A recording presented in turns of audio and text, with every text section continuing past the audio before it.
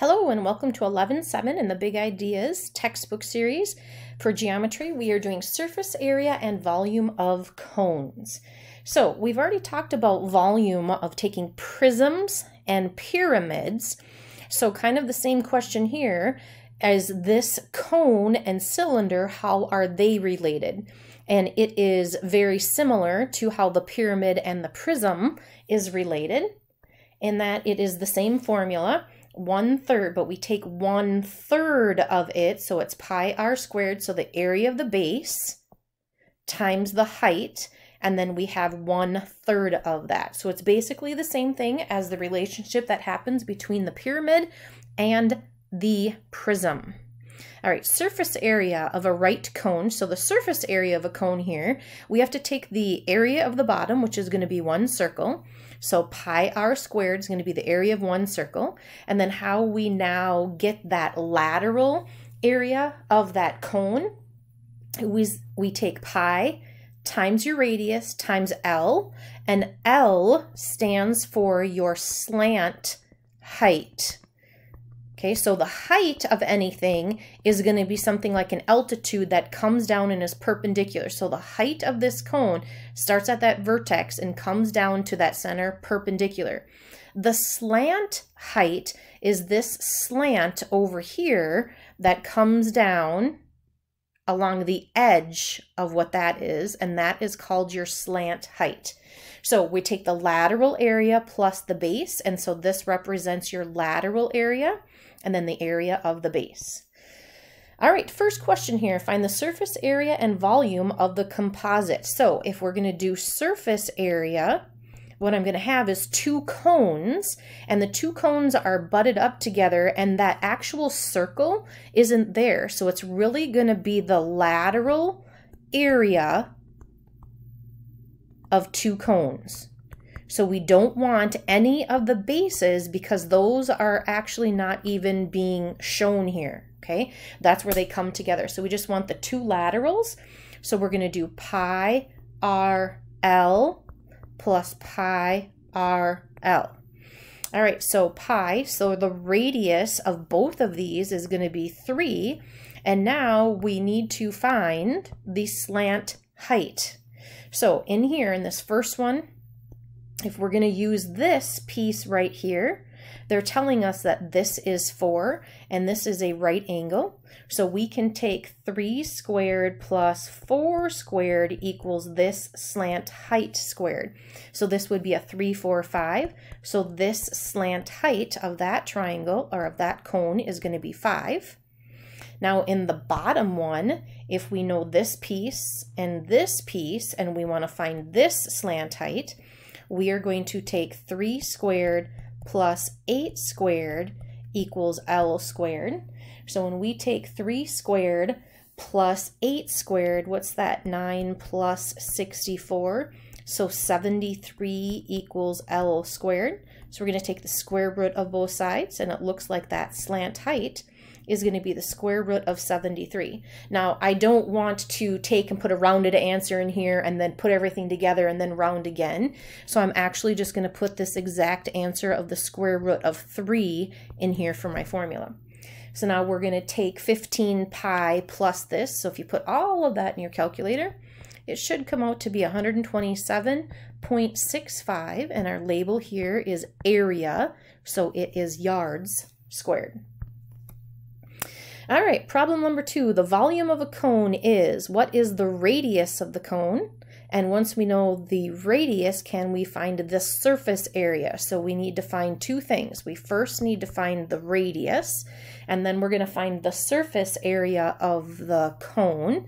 So surface area is going to be the area of the base, pi r squared, plus, and then that slant height going around is going to be pi r L. So I need to do two things here. So the volume of the cone comes from 1/3 pi r squared times the height.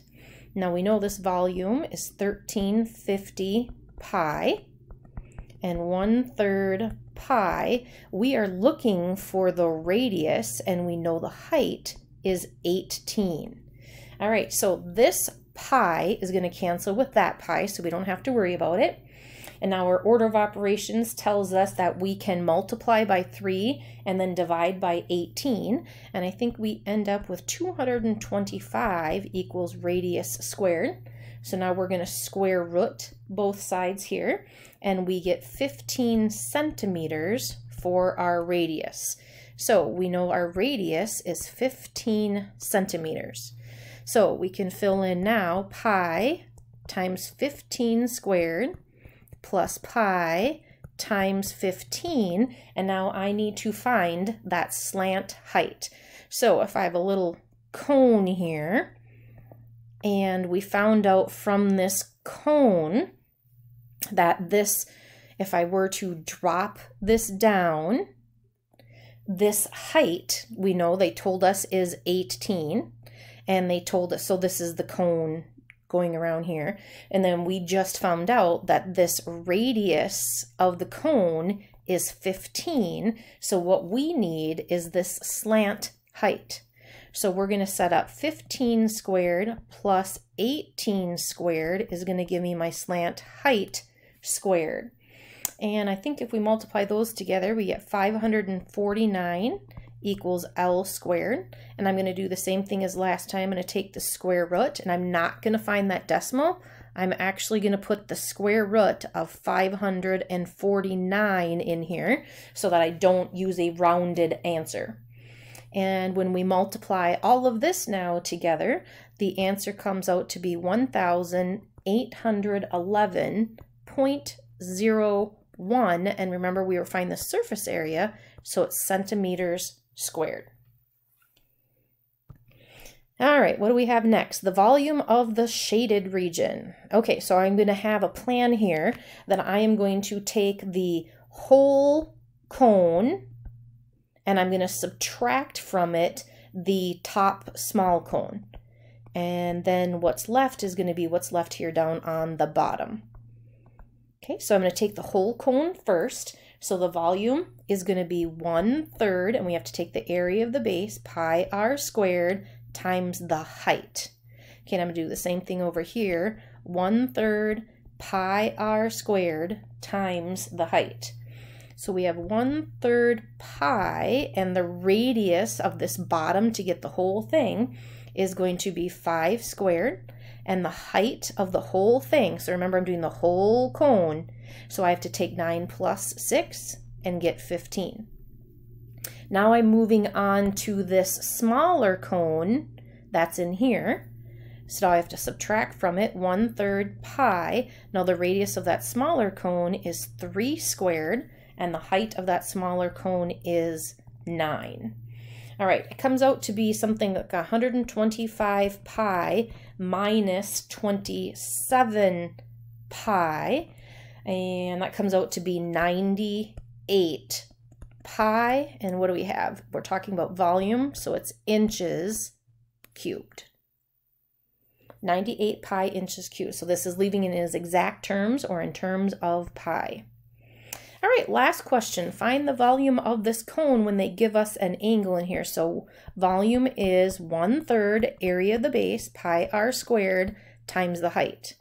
So it looks like we do not have the radius this time. We do know the height is 22 feet. So what I'm looking for is my radius so I can square it. All right, so I need to know what this r is.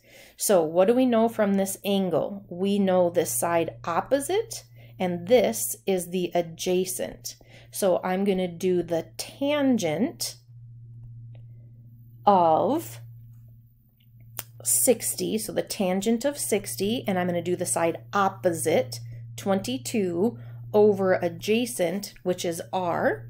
So now when I cross multiply these, I'm going to end up with r times r, those r's cancel, and I'm going to divide by the tangent of 60. So 22 divided by the tangent of 60 is what I would put in here. 22 divided by the tangent of 60. Now if you multiply all that out, we should get the answer. Now to be honest, I didn't do it that way. I treated this like a 30, 60, 90 triangle. And because what we know here is this is a 60-degree angle, and then, so this would be 30. So they tell us the long leg. So how we find the short leg is we take that long leg and divide by root 3. But I think if you take 22 and divide by root 3, or take 22 and divide by tangent of 60, you should get that same decimal value. So I really have on my paper 1/3 pi times 22 divided by root 3 times 22.